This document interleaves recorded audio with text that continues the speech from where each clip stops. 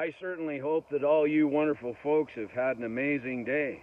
And that includes you Christian folks who periodically stop in the comment section on my videos with the leading line, "I'm a Christian," and then it would appear that God doesn't like you in the way that you talk. Or it seems to me that you're not saved.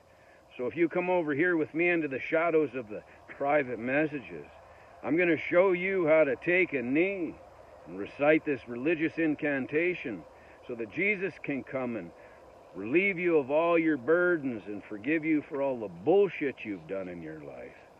And then you get to put on the armor of God and you get to come to heaven with all of us hypocritical, self-righteous, judgmental, and condemning Christian folks who have taken King James's version of the Hebrew Bible and jammed it into our armpit for stability so that we can run around and tell everyone else that they're not as good as us and they're not allowed in our heaven.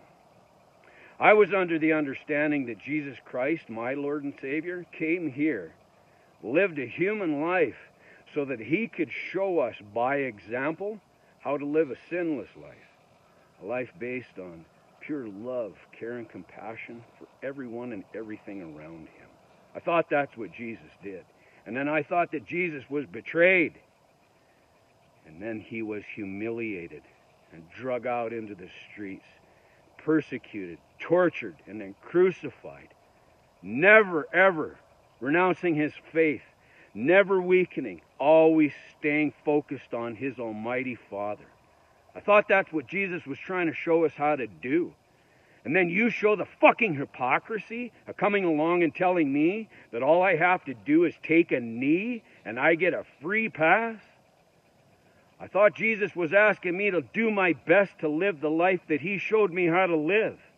And no matter what came my way, no matter how difficult things became, that I was to endure, to show loyalty, love, fortitude, and integrity, to prove to him and my Father, his Father, that I had earned my right to put on his armor, truth and integrity and love, care and compassion and fortitude.